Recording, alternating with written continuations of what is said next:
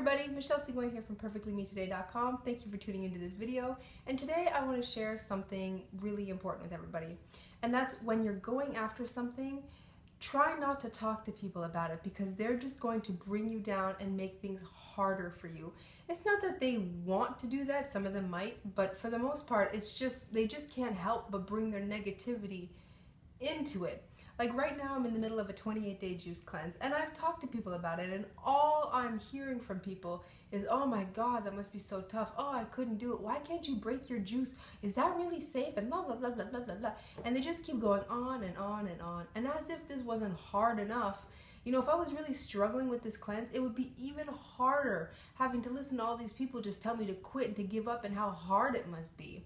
Instead, it just kind of, I wouldn't say it irritates me, but it kind of just makes me sad because, thank you Charlie for playing with my camera.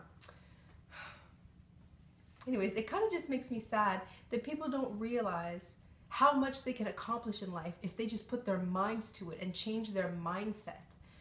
You know, like I got out of debt by working a second job. I worked 7 days a week.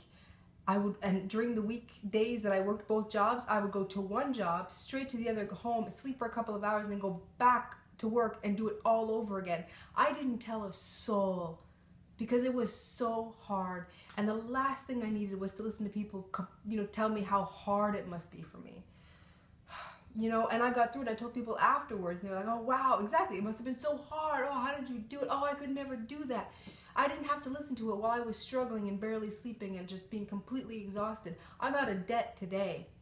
And I'm going to be through this juice cleanse and even healthier in the end.